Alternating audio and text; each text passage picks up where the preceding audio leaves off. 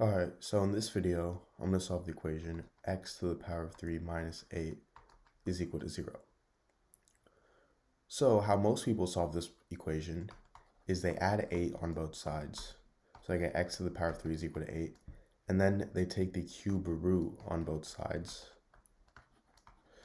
So the cube root of x to the power of 3 is x, and the cube root of 8 is 2. So then they get x equals 2, which is a solution to this equation. But actually, there are more than one solution to this equation. So I'm going to rewrite my equation here, x to the power of 3 minus 8 equals 0. And now I'm going to rewrite 8 as 2 to the power of 3. So I get x to the power of 3 minus 2 to the power of 3 is equal to 0.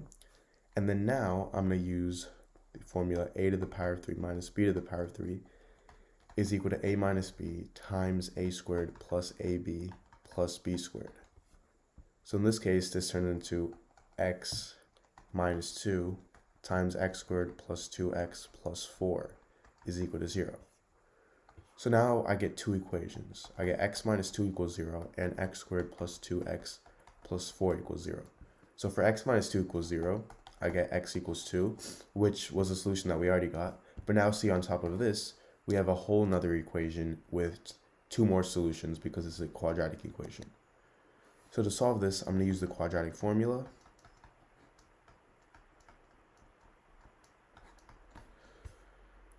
So I get negative 2 plus or minus the square root of 2 squared, which is 4, minus 4 times a, which is 1, times c, which is 4, all over 2a, so 2 times 1. And this turns into negative 2 plus or minus the square root of 4 minus 16 over 2, which is equal to negative 2 plus or minus negative 12 over 2, which is equal to negative 2 plus or minus 12i over 2, which is equal to negative 1 plus or minus 6i. So these are the two more solutions to this equation. Alright, so in this video, I'm going to solve the equation x to the power of 8 is equal to 25 squared. So to solve this, I'm going to first rewrite this as x to the power of 4 times 2 is equal to 25 squared. And if I have something in the form a to the power of m times n, this is equal to a to the power of m to the power of n. So x to the power of 4 times 2 is equal to x to the power of 4 to the power of 2, and this is equal to 25 squared.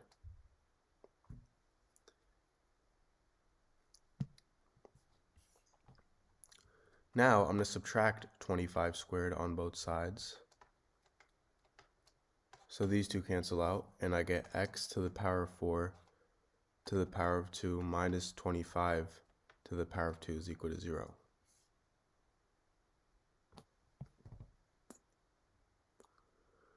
And before we actually do this, I'm actually going to take the square root on both sides so I can cancel these twos out. So I get x to the power of 4 minus 25 is equal to 0.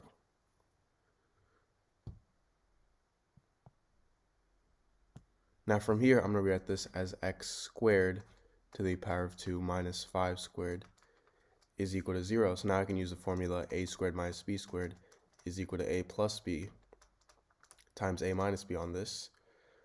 So this turns into x squared plus 5 times x squared minus 5 is equal to 0. So I get two equations. X squared plus 5 equals 0 and x squared minus 5 equals 0. So for x squared minus 5 equals 0, I get x squared equals 5. If I take the square root on both sides, I get x is equal to positive or negative square root of 5. Now for x squared plus 5 equals 0, I can subtract 5 on both sides. So I get x squared is equal to negative 5. If I take the square root, I get x is equal to the square root of negative 5, which is equal to the square root of 5i. So these are my four solutions to this equation. Alright, so in this video, I'm going to be solving the problem 2 to the power of 101 minus 2 to the power of 100.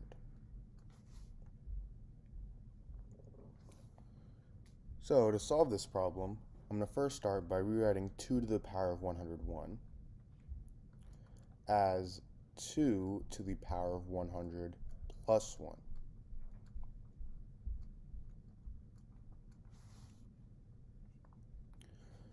Now, the reason I did that is because now I can use this property that states that if I have something in the form a to the power of m plus n, this is equal to a to the power of m times a to the power of n.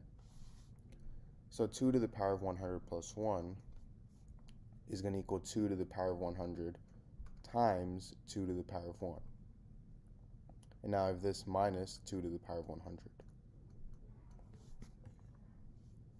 Now from here, I can factor out 2 to the power of 100. So I get 2 to the power of 100 times 2 to the power of 1 minus 1.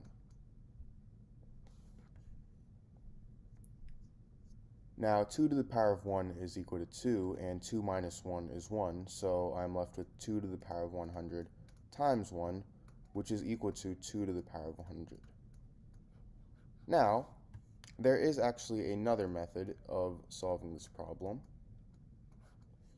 So going back to the problem, I have 2 to the power of 101 minus 2 to the power of 100. Now, before I rewrote 101 as 100 plus 1, but how about I rewrite 100 as 101 minus 1? So now I get 2 to the power of 101 minus 2 to the power of 101 minus 1. And this is the same thing as 2 to the power of 101 minus 2 to the power of 101 plus negative 1. Now, if I use that property again that states that a to the power of m plus n is equal to a to the power of m times a to the power of n, I get 2 to the power of 101 minus 2 to the power of 101 times 2 to the power of negative 1. And now if I factor out 2 to the power of 101, I get 2 to the power of 101 times 1 minus 2 to the power of negative 1, which is equal to 2 to the power of 101 times 1/2, which is equal to 2 to the power of 101 times 2 to the power of negative 1, which is equal to 2 to the power of 100. So that's the second method of solving this problem. Alright, so in this video, I'm going to solve the equation x to the power of x to the power of 4 is equal to 64. So the variable I want to find the value to in this equation is x. And for my solution, I'm going to first start by taking the power of 4 on both sides. So I get x to the power of x to the power of 4 to the power of 4 is equal to 64 to the power of 4. Now, if I have something in the form a to the power of m to the power of n, this is equal to a to the power of m times n. However, m and n are interchangeable, meaning this can also be written as a to the power of n to the times m. Now, if a to the power of m times n is equal to a to the power of m to the power of n, then a to the power of n times m, this should be equal to a to the power of n to the power of m.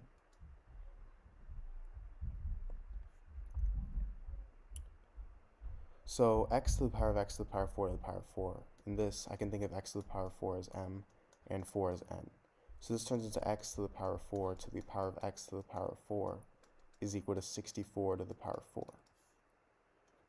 Now 64 to the power of 4 I can rewrite as 8 squared to the power of 4, which turns into 8 to the power of 8. Now, if I have something in the form a to the power of a is equal to b to the power of b, this means that a equals b. So in this case, x to the power of 4 is equal to 8. And to solve for x, I'm going to take the fourth root on both sides. So I get x is equal to positive or negative fourth root of 8.